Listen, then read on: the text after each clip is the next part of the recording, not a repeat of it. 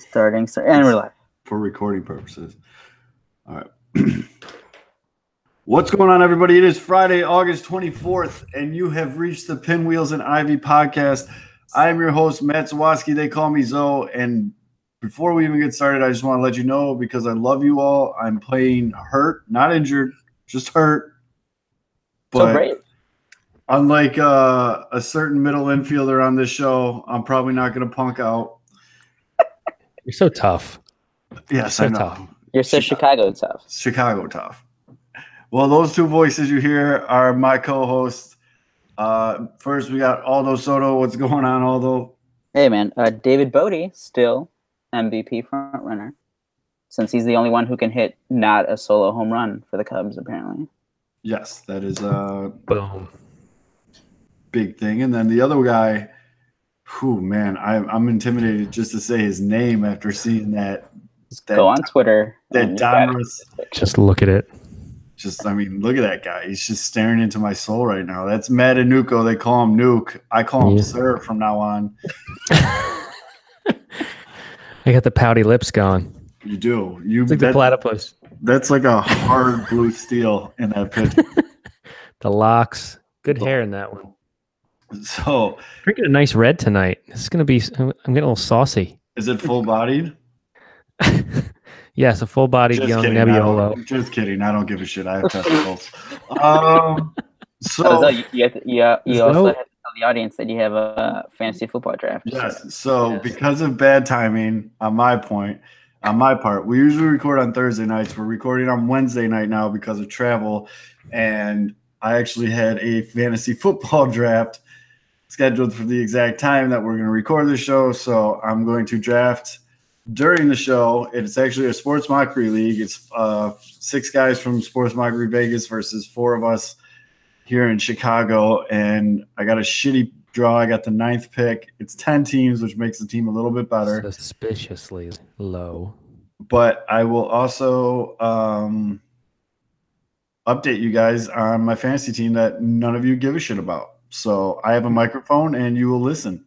But back to baseball. We have an absolutely loaded show. A lot going on in Chicago baseball this week. First and foremost, we're going to get into Kopech Day. Treading on Twitter for like 7 hours. Like, woo! That's it? Just 7 hours? A lot of buildup for a couple of innings of work. Came out Sunday. We had 2 days. 2 days to prepare for this thing. Right? What a tease. I know, just 2 innings. And then it was electrifying. We're going to get into some sadder news. We got some major injuries on both sides of town. Mm-hmm. And then we're going to get into the Cubs' new second baseman. We have a couple great interviews lined up for you, so then we're going to switch over to there. And then all 3 of us are going to yell at each other about sliding hard into second. I like it. Yeah, no, I think it's good. I think we're going to be a little bit different on that one, so it's definitely going to be a good show. Again, I apologize for the voice. I'm drinking tea while we're doing this. He's Lil Wayne. He's yep. Syrup. Don't worry about what's in my cup. That's my cup. Anyways, so we got a great show. So with all that being said, draft has started. Todd Gurley just went number 1. Let's tap this guy. Reach. Oh, God. So Kopech Day. Big, huge buildup. Everybody going crazy. Hashtag Kopech Day. The 108 boys were retweeting, people drinking all over the country, watching Kopech Day. Everybody's juiced up about it.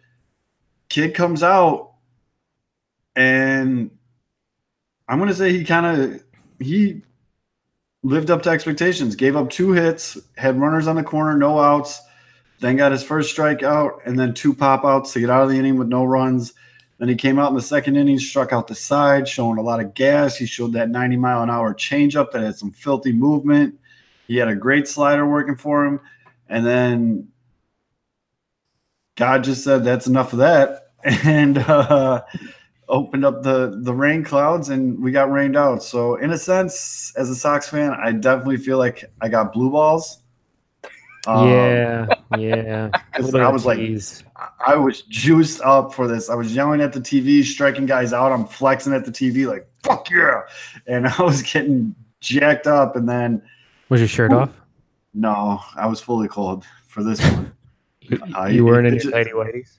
He pitches again this weekend. He didn't get to, I mean, we need to see when he gets to the third inning what Zoe will do. Right. And so I don't know. That's when each article of clothing comes off with each inning. Yeah, it was getting there. I was getting a little hot. It was getting a little hot and heavy. So I don't know though. From my take, and I'm gonna turn this over to you, Nuke, because I know you were watching, and I don't know. I thought it was good. From what I saw, I know it was 2 innings of work, but it looked like he was locating his pitches. There was movements on his second and third pitches. It was a good start. I wish it was a full start, but it was a good start. You know what? It was exciting. It was exciting because it could have gone so many different ways. Because, like you said, there was so much media attention for 2 days, and even the White Sox were really building it up. And the kid could have came in and really struggled, just because, it seemed like Chicago just kind of descended on the rate. The pictures of the fans surrounding the bullpen while he was warming up were like insane. It was crazy. Yeah. And, everybody knew, there's so many things to say here, but, to really just summarize is just what I like is that he went out there and he dealt with a little bit of adversity. He gave up a hit, his first, I think Mauer led off, right? And he got a hit, second pitch of the game, maybe. And he gave that up, had to pitch with a runner on base, like you said, got first and third, and worked his way through. Got a few strikeouts, rolled through. It seemed like he was in sync with his catcher and the game plan with Omar Narvaez. And he was basically like, give me the ball, I'm going to throw it. Give me the ball, I'm going to throw it. Just put down whatever fingers you want, I'm going to throw it. I'm not shaking, I'm just going. And it was good. He was throwing darts, absolute darts in the bottom half of the zone. He commanded that part of the zone. He got screwed on a few calls, but we have, the K zone and the umpire doesn't. Mm-hmm. And you know what? He elevated well. And I don't think he commanded that part of the zone as well. I think it was a little erratic up there. I think the ball kind of flew and sailed on him a little bit. His major league starts that the major league hitters can get up to that 98 mile an hour fastball up in the zone and foul off and stay alive in the at bat. So he wasn't able to blow the doors off of him so much. But what was so impressive was the ability to elevate that fastball and then come back and spike a curveball. And not just spike a 58-foot curveball, but throw something hard that didn't pop out of the hand, that induced swings. I mean, you just see it happen and you're like, wow, that's Verlander. That's Max Scherzer. That's what those guys do. Right. They can run that ball up in the zone and then drop a hammer down in the zone. And he's throwing it for strikes. Now, I don't want to get ahead of myself and say that, it was amazing and wonderful and fantastic and he has nothing to work on. He worked some deep counts. He clearly had a lot of adrenaline. He was sweating like it was 120 degrees outside. Yes. But that's it. That's the thing. And I think the key for him was strike one, pitch one.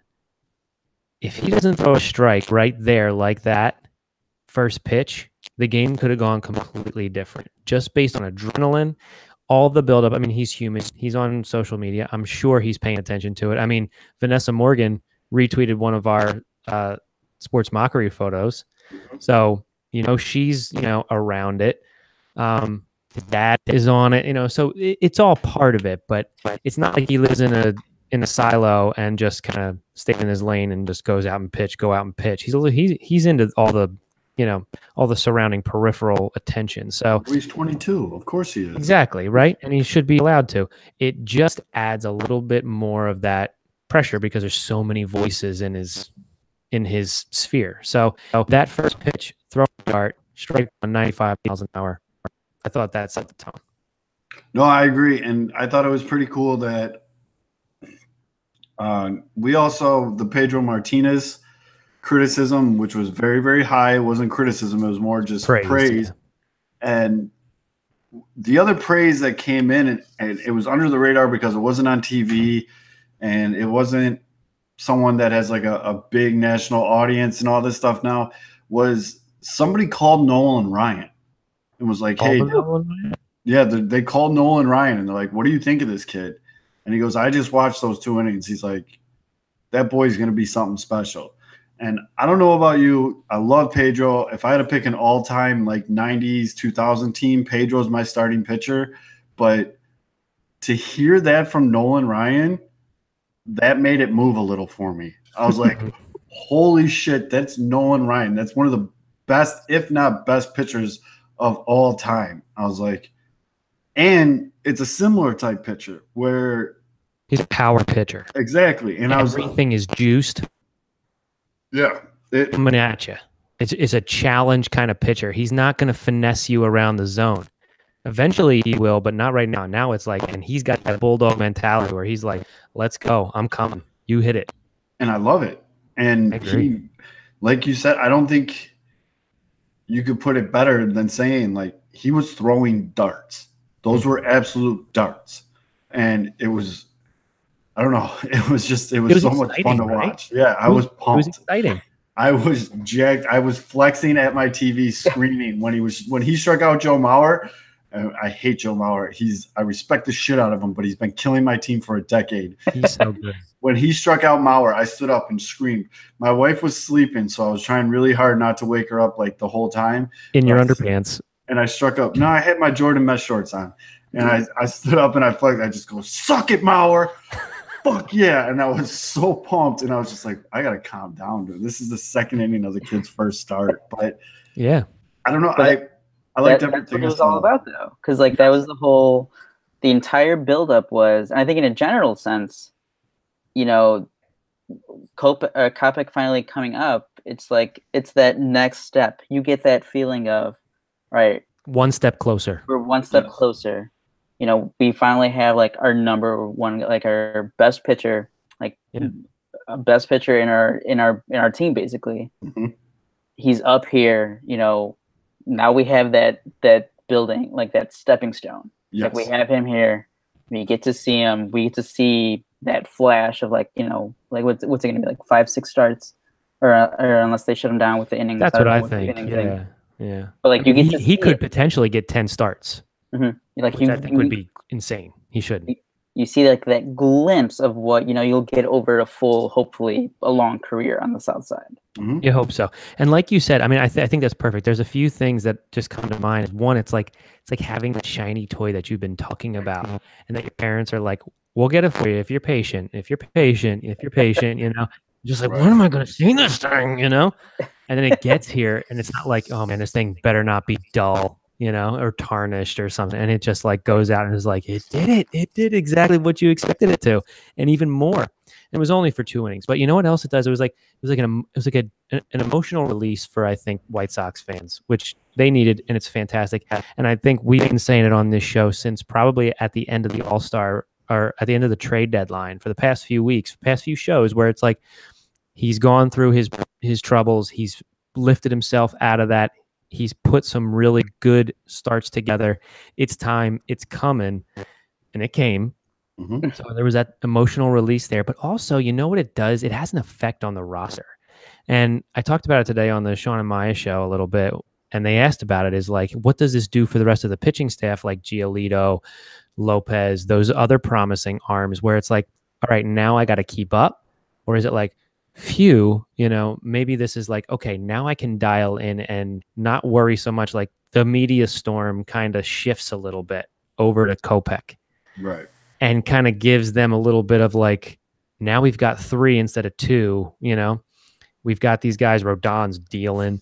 So now it's not so much, you know, like now I got to keep up. I know I can, I have the ability, but you know, I'm not going to get as much harsh criticism as I was going to get, because now I have somebody to not necessarily distract, but it's just another, it's like, okay, it's like anything else, you know, if you're a team of 20, you feel a whole lot stronger than if you're like one guy on a team of 10, you know? Right. So the strength of numbers. I think the biggest thing for me too, watching this and watching him play at the level we were all hoping for, and to me, it symbolized this is it. This is the start of the rebuild. Like, we can 2-3 years from now, when it's all good and everything's going how hopefully we all think it's going to be going, you'll remember Kopech Day as that was the day. That was the day it all started. And you know what I think you're going to have, especially for White Sox fans, is you're going to have a series of these days, because it was Moncada Day last year, you know, mm-hmm. And then Giolito and Lopez were a little less ceremonious, but you had those days. Next year it's going to be Eloy.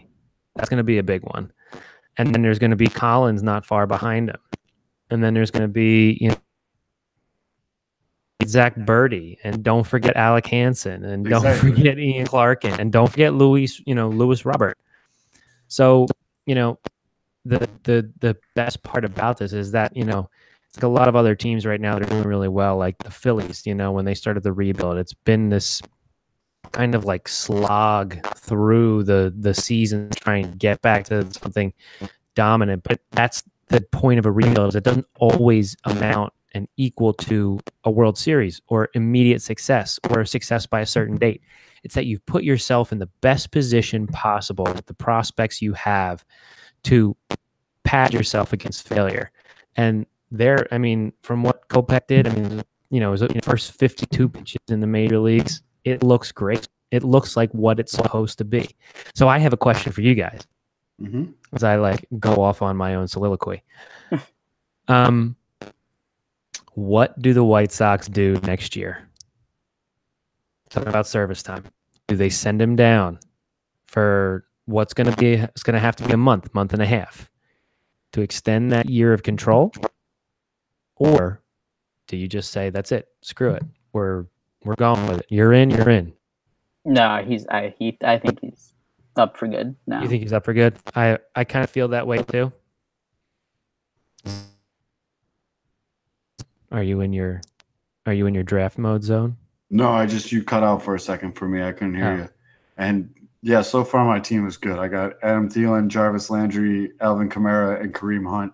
But anyways, my team is stacked. So are you sending Kopech down next year, or are you keeping him up? So explain to me, what's the benefits of sending him down?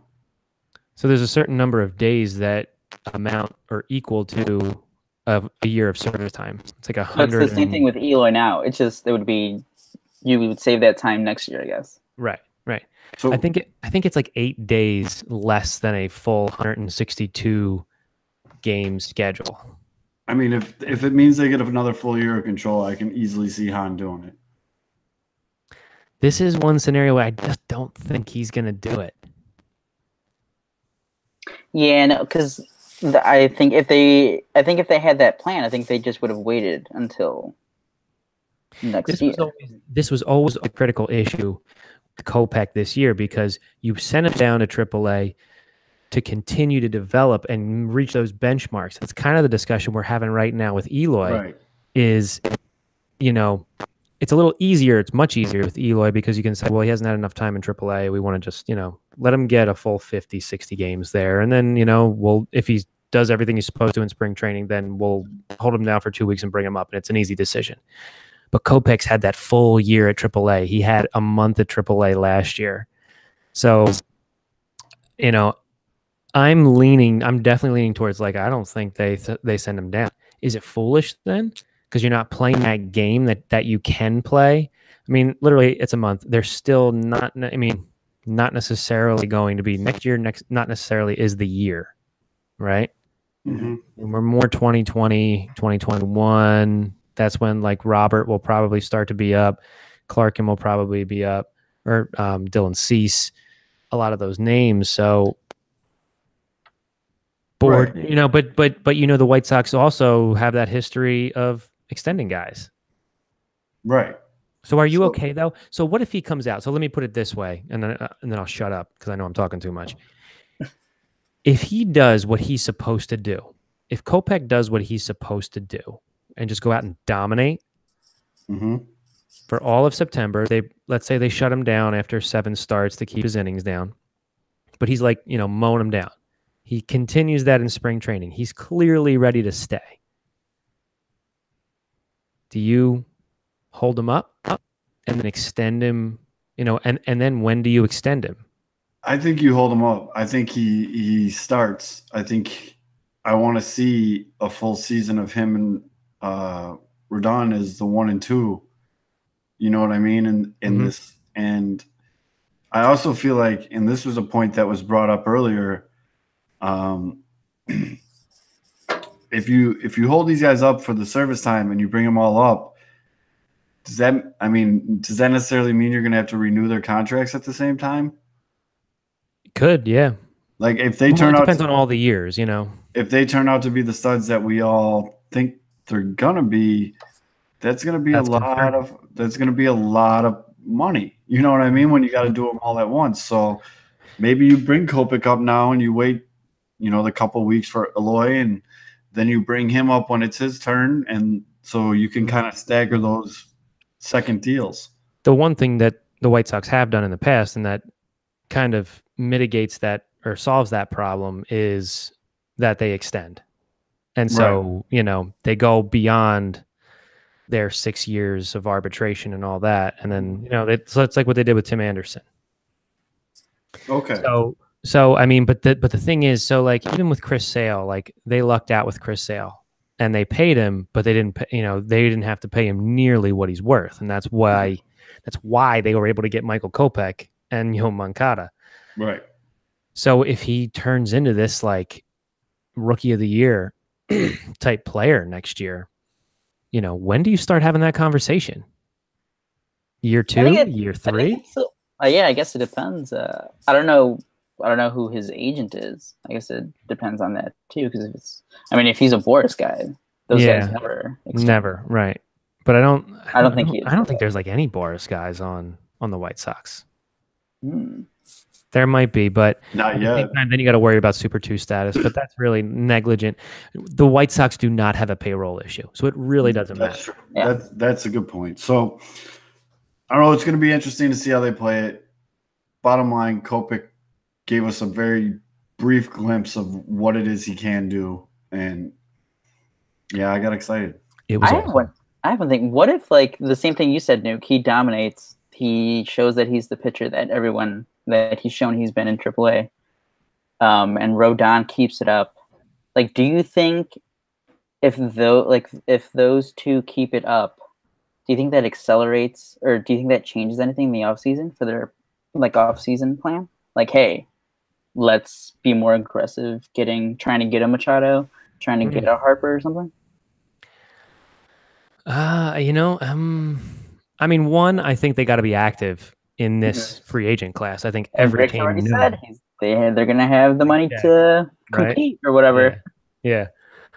I don't know. I don't think the pitching staff will necessarily dictate those decisions. I think it's going to be, where's Jake Berger?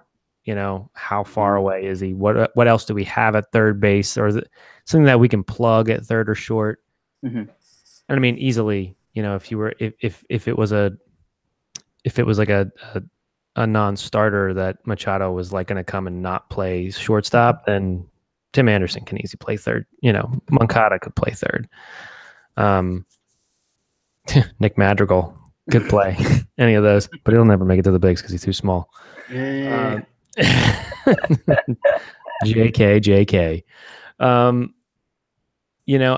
But what came to mind when you were outlining that is, who do you pay first? Who do you extend first?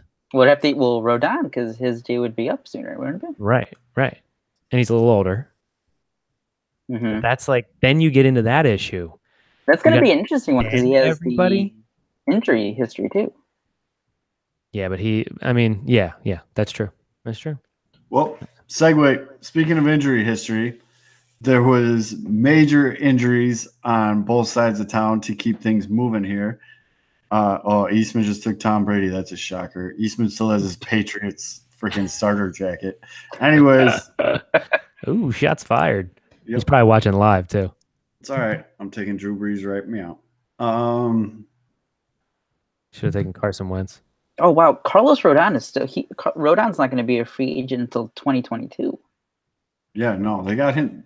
Oh, one thing that the White Sox do very well are contracts. They've always done that well. They just don't pay anybody. But they don't.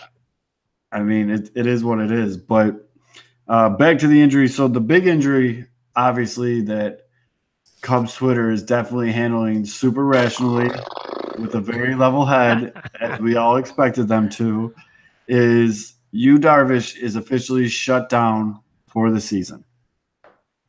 He's not Chicago South, apparently. No, he went for his rehab start, got yanked in one inning, and it was it. It was game over for the season. The only thing I'm worried about, I mean, it's fine. I don't want him. For any Cub. I didn't get. There was the whole thing about he should just pitch through it. I don't know why you want to do that.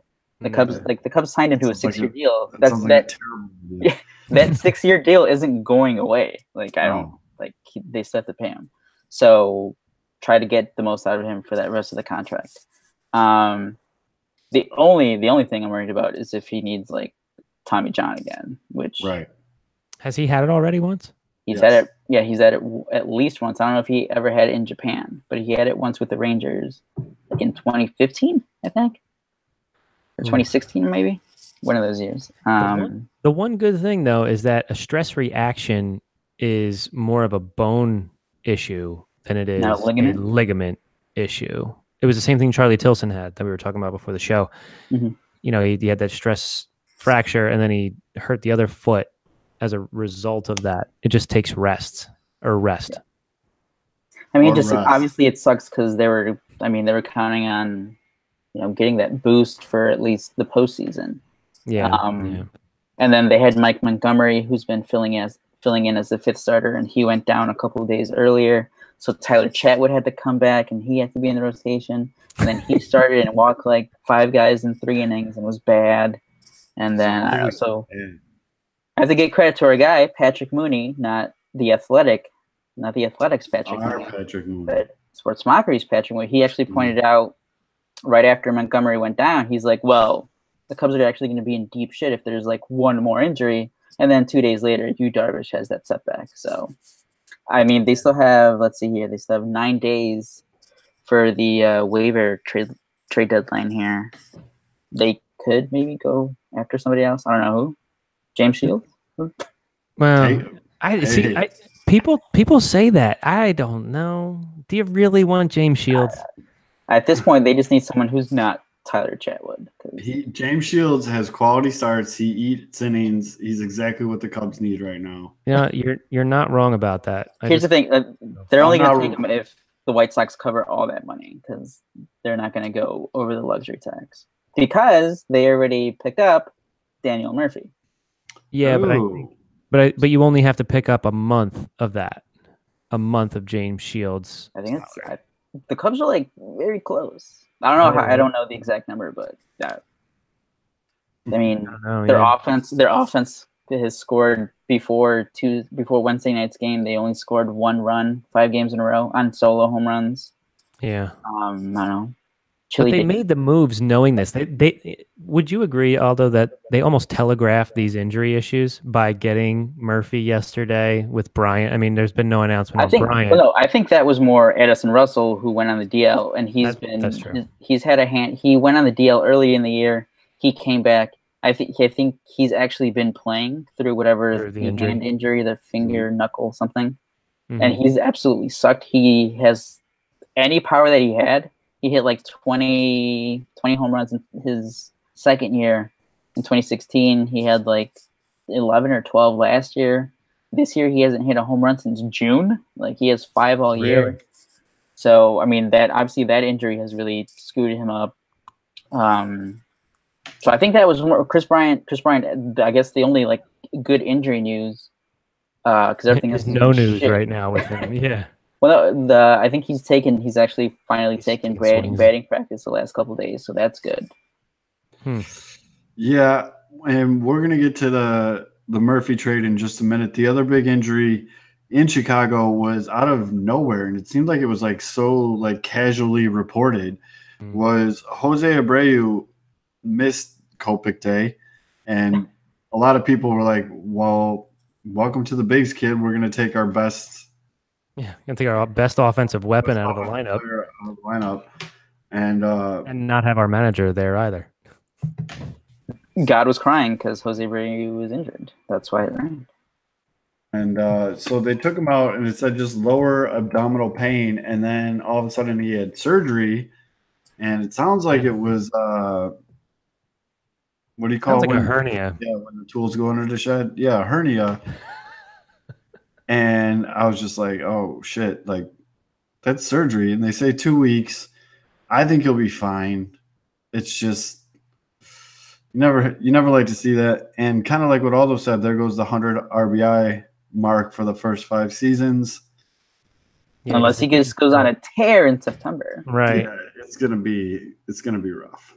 Well, I mean, he could, but what is he still like? He's still like more like just under 30 away and 3 home runs away.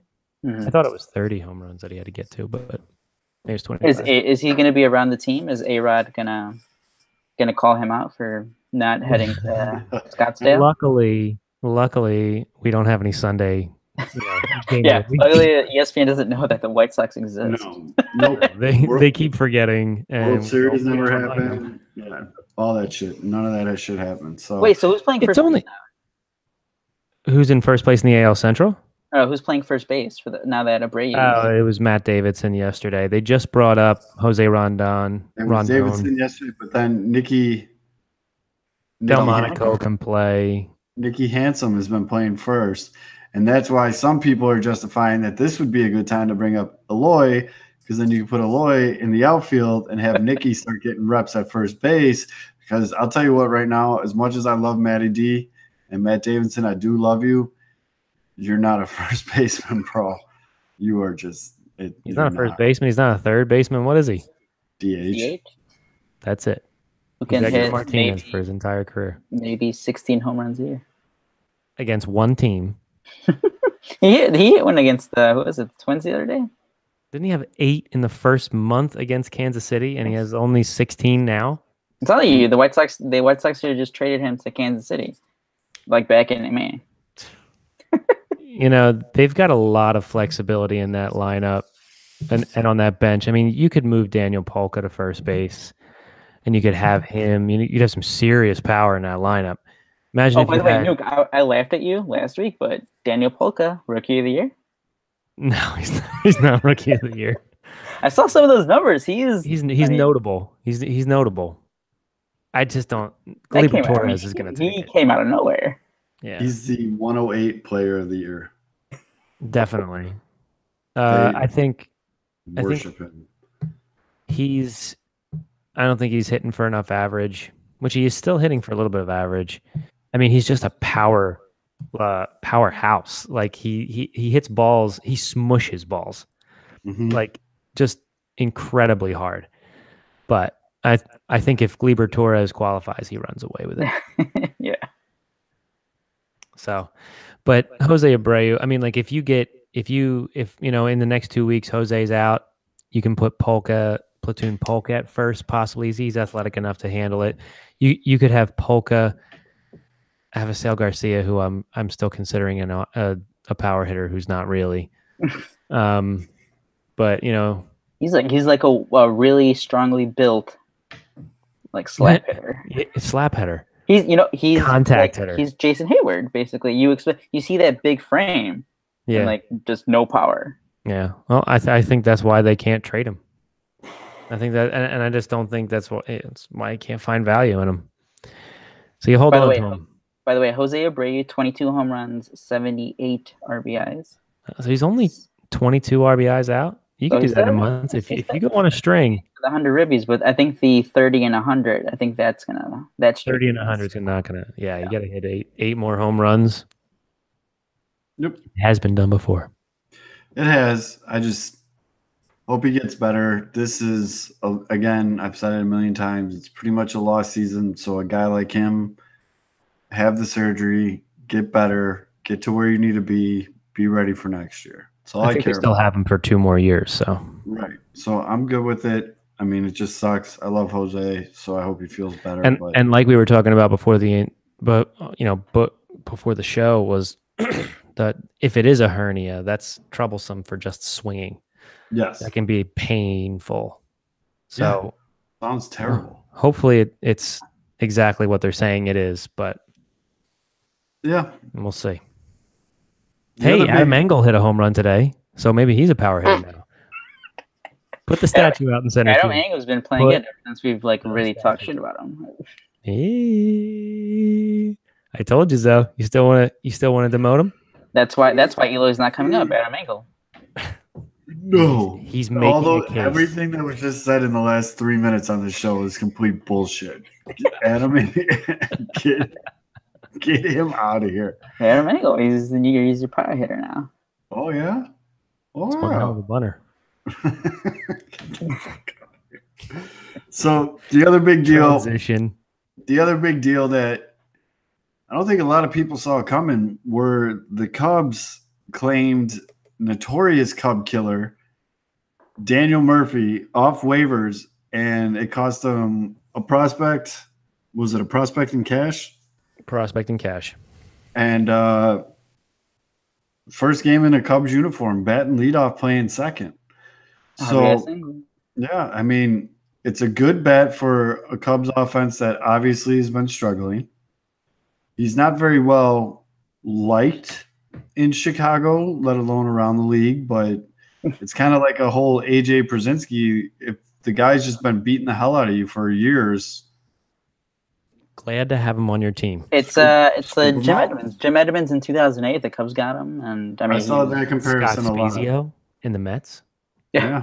I mean, Jim Edmonds. It was the last one that I remember. I mean, the last obviously there was Chapman. Fan base was split on that. Mm-hmm. Before that, obviously, it was Milton Bradley, who was just a shit human being. But aside from anything outside the baseball field, was Jim Edmonds back in 2008, and I mean, as a teenage kid, starting to become big into sports, I hated Jim Edmonds, just that fucking grin on his face, and all of a sudden I was like, hey, go Jim Edmonds. So now for Daniel Murphy, here's the thing though. I don't like that. I guess there is that element of, he killed the Cubs in 2015 when he was with the Mets. He's been destroying them with the Nationals. I don't care about that. The Cubs fans who are upset about the Daniel Murphy trade isn't because he's a Cubs killer. It's because of his thoughts on the quote gay lifestyle. That's right. Let's not confuse what this is about. It's not because he was a Cubs killer. Right. It's because people don't like that he's hiding behind his religion to hate a group of people. That's the reason why. It's not which is a legit reason not to like somebody. Yeah. I mean, it's fine. I'm I think I saw her if you don't want to hate him for that, fine, don't. But don't be mad that other fans hate him that do hate him for that. They have a pretty good reason why. Mm-hmm. Is there any hypocrisy in or any difference, I guess, and that's why I'm saying hypocrisy in embracing Aroldis Chapman and his domestic abuse stuff, and then railing on Daniel Murphy for his. No, I think a lot of people hated that trade too. Right. To be fair, a lot of the same people that were railing on the Chapman deal are now railing on the Murphy deal. It's the same crowd. We had the Addison, a big portion of Cubs fans, once the domestic violence allegations came out, through a third party on Instagram last year against Addison Russell, he's had a huge drop off in support from Cubs fans. Yes. So I mean, obviously it's not every single one. Cubs fans.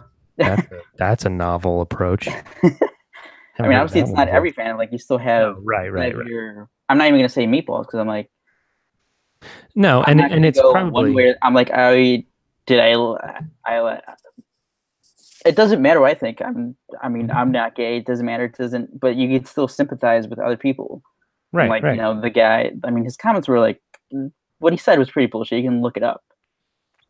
But yeah, I mean that's your typical. Again, we talked about this a little bit before the show. That is like your scripted, typical religious, like just feed. Yeah, like I don't statement. agree with you. I'll still like I don't you. agree with your lifestyle, but Right. I mean, you know, it doesn't mean I don't like you as a human being. Like I'll pray for you. yeah. And it's like, you know, save your prayers, you know? Yeah. For the love of God, if you listen to the show, stop calling it a lifestyle. Anyways. in terms of baseball, I mean it's backup for Addison Russell went on the DL. So it's backup for him.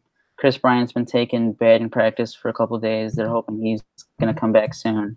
But if he's not 100% or if he's still like not good, I guess that's backup for him then too. You move Bias to short. You have that's the thing that there's a lot of flexibility that he offers. But Daniel Murphy like sucks as a defender. He's a second baseman, and you tolerate him as a second baseman, like Chase Utley used to be for the Phillies. So like you just hope that he hits. Yeah. Here's my other train of thought though with this. Does this move indicate to either one of you that Chris Bryant might not be as healthy as people think he is? To me, yeah. I still think it's more on. I think you're right about Addison Russell. Yeah, I think it's more Addison Russell.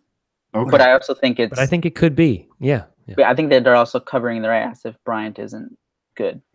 So I mean, it works both ways, I guess. Right. So it's a win for the Cubs. Come on, Zoe, don't get me down. Yu Darvish is already out. Stop with these negative thoughts on Chris Bryant.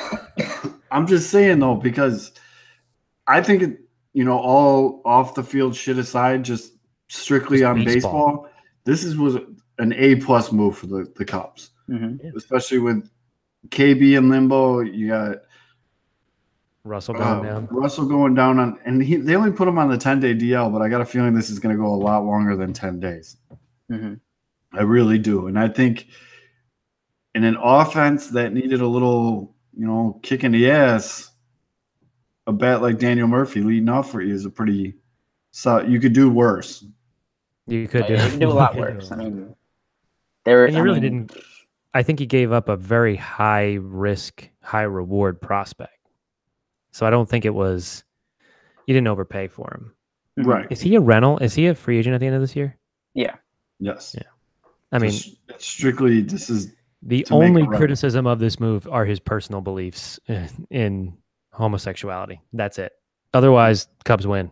Yeah, I mean, it's a good move. Yeah, on paper, and he made two very prescient moves with bringing in Cole Hamels, who I think you might have brought it up too, Nuke, who was like, oh, man, he could be like this year's Justin Verlander. And so far, he's been that. Yes, he's been very good and not unexpected. That was a great move. I mean, I'm fine with everything. The only part of this whole thing that pissed me off was people that just kept misusing the word lifestyle. But other than that, I was good with the move. I'm good. You know, I think, again, strictly baseball speaking, I think it was a great move for the Cubs. I really do. So, by the way, here's a big, and before you get over there, Cubs Phillies series this upcoming weekend, right? Or no, Labor Day weekend. Labor Day weekend. That's actually a pretty big series. It is. I think I don't know if Arrieta's Yeah. I wonder if Arrieta's going to start. I'm not sure about that. I don't know how it lines up. I didn't look that up, but I mean, you got Hamels, who was a Philly for the Cubs. You got Arrieta, who was a Cub for the Phillies. Both fighting. Well, not Cubs really aren't fighting for first place, but the Phillies are fighting for first place still in the NL East. This could be I don't know if it's necessarily a precursor or like kind of like a preview of the playoffs here, but it could be. I think it would be. And both offenses are pretty much like hit or miss. So I think it would be like a preview of the NLDS, with the standings right now. Yeah. But yeah, that'd mean the Phillies and the Braves. I think I've said it like all year. White Sox fans, that's what you want to look at. Yeah, exactly. Yeah, no, 100%. So with that, let's get into our interviews here. Nuke put together some nice interviews that we're going to roll right here, and we'll be right back after this. I didn't say their names because we don't know who they are. And you kind of promised 2, and I'm like, maybe we'll only have 1. But when we come back, see if you can splice this in. We never mentioned that one tweet about the most fastballs thrown in a start in Major League Baseball this year, over 95 miles an hour. Did you guys see that one? No, but let's talk about it. So thank you very much. We really appreciate you coming on the show. As always, open invite to come on. So Nuke, before we came back on the air here, you had an interesting set you'd like to share with the class. Yeah, something we forgot to mention with Kopech. One of these great little ditties on what he actually did in that start in only 2 innings. The most fastballs thrown over 95 miles an hour in a start this season is by Mike Fultonevich with the Braves. And I think he threw like 79 or 75. Now, Michael Kopech last night, I believe he threw 41 fastballs over 95 in 2 innings. Wow. I mean, he threw 52 pitches. 52 pitches. Yeah, right. He was pretty amped up though. So yeah, true, but we know he's got that plus fastball. Right. Oh, by the way, you mentioned the sweat earlier. Didn't he have like a couple issues down in AAA this year? Yes, he did. Like gripping the ball with sweat. He would go and change jerseys in the middle of the game.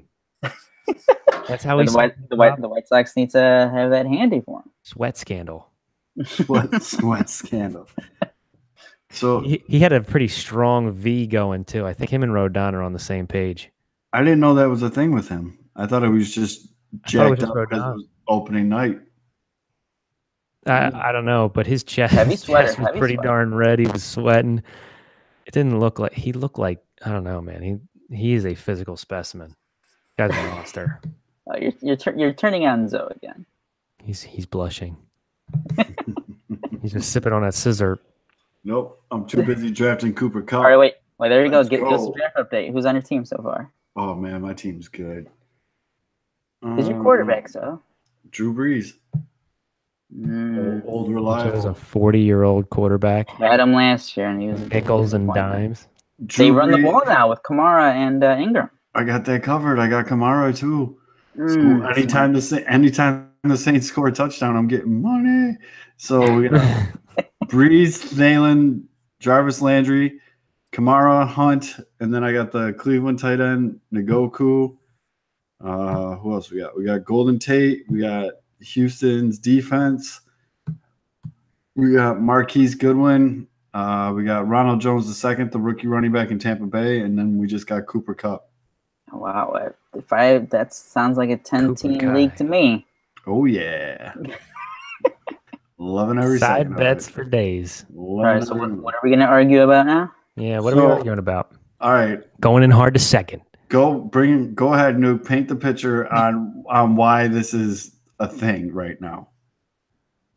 Like, what happened to bring this up? All right. The tweet emerged of like a 1970s game between Cincinnati and somebody else. And it was just like it was a guy going in hard to second, but he went in hard, like didn't even slide. He just basically threw his body into the waist of the second. I think this might have been 1990 World Series, Oakland versus the Reds, because it's Oakland and the Reds. 1990, really? I think they played in the World Series that year. Was that Candlestick? No. Anyway, the Coliseum. Here it is. Definitely the A's. That's the Reds. Maybe you're right. Maybe it is. Maybe it is the 90s. I don't know. But this guy for the Reds went in hip high. Hip high. With good hip tackle. I mean, it was a full-fledged body assault. He threw his body into like I said, hip high into the second baseman and took him out and prevented the double play. That's the way baseball is played. No, that's football, dude. You're fucking up your sports.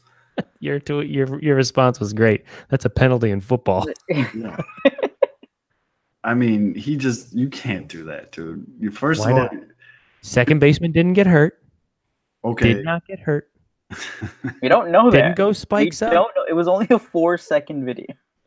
Right. He was getting up. There was nothing there that had a broken rib. We got well, he could have had a broken rib, dislocated hip. Yeah. I mean, there's so many bad things that come from that. That can come from that, dude. Like you can't. Okay. You can't do that. All right, fine. We can't do that. We can't make baseball tough. Okay, here's the Just thing. Great again. Okay, here's the thing. If you want to allow that, I'm fine with it. But you have to allow everything else too. You have to allow the spikes up. You have to allow hitting, but then you can't. But then pitchers can't bitch about players bat flipping. Then it's just lawlessness. It's anarchy. Love it.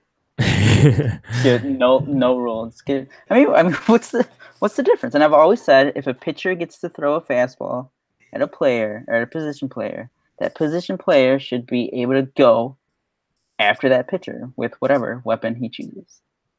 Just get one free swing in with his bat. I don't think anybody says. I don't think there's any law that says or any rule that says that the batter has to drop the bat before he charges the mound.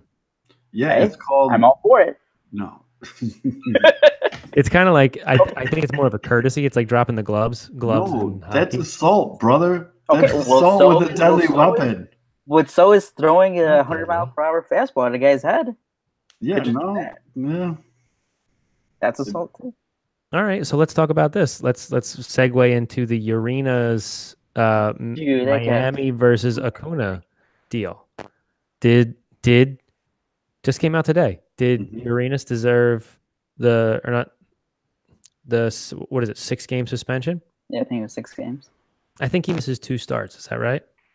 No, I think he just missed like 1. Yeah. So basically, he went at him because he slid into second too hard. No, but just the showmanship, 4 home runs. Oh. And he pimped the shit out of those home runs. Good, he should. Yeah, he did. No, he shouldn't. That's some baller shit. How you should. No, here's the thing though. Okay, if Urena gets to do that, or if you want to back him up on doing that, then what can a position player do if a pitcher does the equivalent? If a pitcher has like 4 straight starts of like shutout baseball against your team, what can a position player do to get back at him? Bunt in the 7th inning of a no-hitter. So how often is that going to come up? Never. Not often. I just want it fair on both sides. The position player always gets screwed. But it never will be. It never is fair. And it's not, it's skewed actually. I mean, like, when you talk about success rates and stuff, the pitcher's always more successful than the hitter. But, no, I see your point, Aldo. And I agree with you that it's like, what do the position players have that they can do back? Well, the unwritten rules that we all hate here, except me. You're supposed to use them in a certain way. Did Urinas have the right to throw at Acuna? I don't think so. I think that was a poor choice. Why is he throwing at him? Because he's doing good at his job? He threw at him because Acuna was being a good baseball player. Right. Well, yeah. Bullshit, dude. I mean, it's so much more effective to hammer him inside and move him off the plate. And if it grazes him, fine. Listen, as a hitter, 4 pitches buzzing my waist and my chin pisses me off more than if I get drilled in the hip. Because I get drilled in the hip, that's 1 pitch, it hurts, whatever. I go and I know why I was hit. You but if you keep hammering me, it rarely. I mean, unless you get hit in the hand. I think that's where Acuna got hit. It was like the wrist area. He did get hit in the hand, and no, the elbow. It was the elbow, and he was fine. He was day to day. But no, I agree with you. If you're gonna drill somebody, you drill them right in the schnookus, right in the ass. That's it. Okay. Thank you. I needed you to clarify. Shooketh. Shooketh. I'm not even sure that's the right word. I am shooketh. But anyway. Ooh, Baez just hit a home run. MVP train is back on. No, he's definitely. Who hit the home run? Baez. So that's what I would say. Buzz him 4 times. Throw behind him. So that sends a serious message. Now, when you throw behind someone, you're going to get chucked out of the game, which sucks. But send that message. You don't have to hurt again. So you don't hurt the player by hitting. You don't hit him, you get chucked. But you hit him, you don't get chucked. Do you guys think Kopech is a old school guy? I think he is, and he did it actually. Like, oh, that's right. I forgot his last. No, Kopech's 100% the type of dude that'll drill somebody for a teammate. Oh, I mean, the Cubs and Sox still have a series left. Think, any fireworks go down? No. Kopech throws at Baez? I don't think he's got any reason to. No. Well, if Baez pimps a home run, never know. It doesn't matter. Or Nuke. I think Nuke. Our first heated debate was a year ago when John Lackey completely lost his control. That's right. I was completely fine with the White Sox throwing at the Cubs, but I wanted them to throw at John Lackey. Yeah, right. And they totally pussed out on it. But no, and I don't disagree with you. I think especially John Lackey would have been the first person in the dugout and said, "He better fucking throw at me." You know, like that meatball would have been out there, like throw at me. You know, they could have done it. They just would have loaded the bases. Just don't do it. You don't throw at Lackey. And I think part of that also was like, why do you wait 3 innings to do it? Didn't they didn't happen early in the game and then they waited till the end of the game? Well, no, it was Lackey lost his controller or whatever, and he hit like 3 guys in a row. In like the 5th inning. And then he was up like 4th or 5th in the bottom of the 5th. And the Cubs got 1 hit, and then there's 2 outs, and then Lackey was on deck, I think. Or Lackey was up to plate, and if they hit him, they would have loaded the bases for like the leadoff guy. Yeah. Yeah, no. I mean, see, here's the thing, is like when you hit someone, like there are times where you hit that person the next time they come around, and there are times when you hit somebody else, which I know sounds ridiculous. But like, for example, if I bunt up 10 runs and I get a hit, the guy behind me is getting screwed. And that sends a message to me like, you want to act like an asshole, we're going to take out your teammates. And they're going to have to come into you because they can't argue with that. They're going to be like, why the hell did you do that? You know, like I got drilled because you made a stupid mistake, you know? And then there are times where like Chase Utley goes in hard at second, takes a guy out. Chase Utley gets drilled the next time. You know, you don't drill the next guy. Here's a question, because like they took that out because of Chase Utley. The whole, there's no more neighborhood play at second. You have to step on the bag, and you can't just like barrel into guys anymore. Right. So, do you think there comes a day with? I mean, we've seen in the NFL now where you can't like fucking hit a guy anymore. Do you think MLB eventually like actually comes down hard? Like if you throw at a guy, like it's not just a 6-game suspension. It's like you miss half the season or something. To like just try to take that out.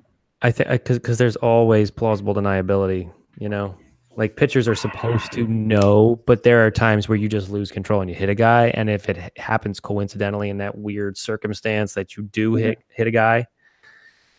Yeah, that's always the tough part, because you can always go with it wasn't on purpose. Because you see him do it. You see him do it now, and none of them admit doing it, which kind of pisses me off. It's totally what they do, where they don't like come out and like you don't air out your dirty laundry in the press. You do it in the in the clubhouse. I hate it. If you hit a guy, say like, yeah, I fucking hit him. Well, I think they don't do it. He did this. So I hit him, and then they get like fined for saying that. It's like you can't admit it. By the way, I think I didn't know this until they showed it. The last time the Cubs were on ESPN, but I think I would have hated Cole Hamels back when he hit Bryce Harper, like as a rookie. I think they showed it. It was like his first at bat against the Phillies or whatever, and Cole Hamels hit him. Well, the funny part is Cole Hamels threw like 92, which is right. Like, now it's like 86. Now I love Cole Hamels. Exactly. You want that bulldog mentality because he's going to go to war for you guys. Just keep throwing out those zeros. So should we segue to the end? I mean, I'm like really stepping in here for you, Zoe. I know, and I appreciate it because I might die. Because I just want to add this. Omar Vizquel is quite an artist. Yes, he like doodles on the. He made up his own language tonight. He did, and then it was like warthogs that they were playing, and he wrote warthogs, like separate words. I'm like, go get the warthogs. Yep. It's like people who maybe I'm the only one that found that funny. No, I appreciated it. It's people who spell cologne like colon. Yes. My boyfriend, I got my boyfriend this nice colon. It smells like colon. Oh, sexy. All right. Well, do you guys got any final thoughts here before we wrap? The Cubs just hit back-to-back home runs. They're back. 8 runs against the Tigers. They're back, baby. They're back. My voice even cracked. They're back. All they needed was that Daniel Murphy spark. Oh, God. Just that tiny little spark. God damn it, he's going to get the credit for it. God. Oh, yeah. 100%. Oh, I don't have anything. I wasted myself this whole time. Well, I appreciate it. Is Eloy coming up this year? Yes or no? No. Oh, Eloy? No, not coming up this year. Will not happen. Wow. And I'm saying no. Earlier next year. I'm saying no. Wow. And it's not the cold medicine. I honestly think he's not coming up this year. So I can't wait to say I told you so. God, that's gonna be the worst part. Oh, by the way, Nuke, we're still waiting on Nick Madrigal. You promised him. Mm-hmm. Oh, yeah. Well, 7 months. We'll see. We'll see if I can get him before the end of the year. Let's go. And I'm definitely gonna be telling him all the shit you've been saying about him. Well, then I'm glad that you're not going to be on the phone call. Maybe I find my way on that time. Is that Zoe? Who's ringing in right now? Who is heavily breathing into the phone right now? No, this isn't Zoe. Oh, by the way, hey, I think this is the wrong number, but is this the show where you kept saying this guy was too short to make it to the big leagues? Matt Anuko? Matt Anuko. You said I read that you were writing. He was too short, right? Oh, I'm sorry. This could be the wrong show. I don't know. It could be a different Matt Anuko altogether. Sorry, I'll hang up. We may have to send Zoe down to Winston-Salem and do an in-person interview and Periscope it. Let's go. After you pop bottles on my front lawn. Well, next year when Eloy comes up. Nuke, I just saw your Twitter, Abby. You look like a sir, and you're taking that hard slide at second. That's right. See, that's why I'm a fan. Face. Yep. See, Nuke's just trying to alpha us right now, although with these pictures and all this other shit. So I'm gonna have to find like a hardcore Matt Zawaski on St. Rita High School sophomore basketball team. I did see you did put up a team photo. I was in like 5th grade, dude. So would you wear the white T-shirt underneath? Yeah, with the cut off JJ Redick sleeves. Yes, I did. I totally did. I'm not ashamed to admit it. Oh my God, I just got like a horrible full body chill. Holy shit. All right. So before I die, it's God touching you. Yeah, let's wrap this up. Yeah, because you just opened that last saying you said to a whole nother conversation. Anyways, so for oh God, Matt Anuko, that's Aldo Soto. I'm Matt Zawaski. If I'm not dead, we'll have another great show for you next week. Make sure you're following us on Twitter at Pinwheels IvyPod. And be good to each other, Chicago. Enjoy Kopech start on Sunday against Detroit. Hopefully we'll get to see a full 6 innings, 5 innings. Yeah, 6 innings, 22 strikeouts. No hitter or no hitter. Yeah, why not? I like it. Here we go. Expectations. Let's do an unnecessary prediction if this happens. Holy shit. Kopech throws a no-hitter on Sunday. This is it's on. It's on. Rebuild. Are you calling it? No hitter? Yeah, I'm calling it, but Aldo's going to edit that part out. And then if it does happen, he'll be like, oh, Zoe said this on Wednesday. So, all right, fellas. Well, I will talk to you guys next week. Thank you very much, everybody, for listening. Make sure you're subscribing, reviewing the show. And as always, hit us up on Twitter if you just want to shoot the shit or tell Nuke send us some questions how scary he looks in his baseball card picture, or send us some questions and we'll answer them on the show. I think I went viral. No, you just got a disease. All right. We will talk to you guys next week. Peace. I got to draft a kicker real quick. Shit. Hey, by the way, I meant to ask, how are we doing with the analytics? Are we getting some views? I haven't seen the last 2 weeks of it.